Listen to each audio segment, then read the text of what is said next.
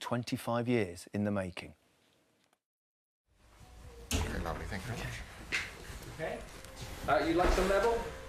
Or would you like me to say that it's bloody hot in here? Yeah, we'll sit back, Gareth, that would be great. No problem. It can be a bit of thinking time.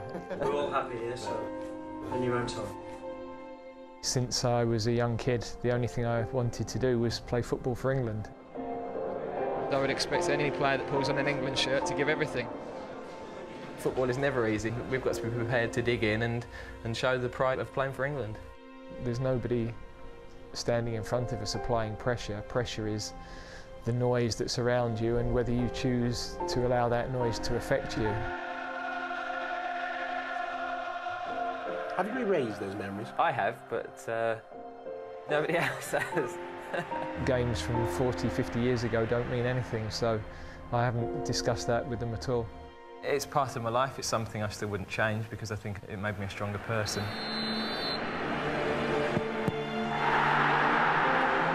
They don't need to worry about the past because our past isn't particularly great, so they shouldn't feel pressure. It would be fabulous to put that behind me in some way by doing something positive. I'm not looking for sympathy and people's good wishes. I want to help us to win a major championship. Maybe times are changing. This team is changing things. We've achieved lots of firsts, in this last few years, and that's why it's important for these players to recognise that. You can't decide on the best route to a final, but you've got to beat these teams to win tournaments. It'll be Germany again for England. I feel I've got some unfinished business there, really. That's probably driving me on even more. It's finally happened. England beat Germany. I'm wise enough to know that the important thing isn't me laying a ghost to rest, it's the team going through. And probably the best thing for the team is for me to stay well out of the way.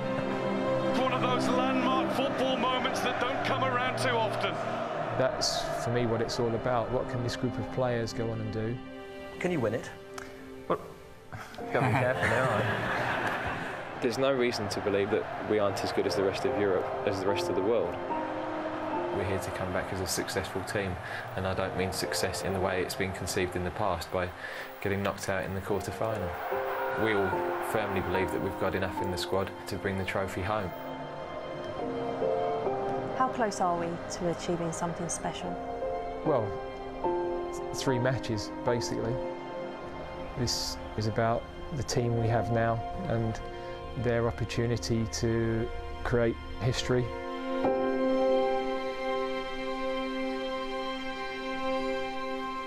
Very thoughtful.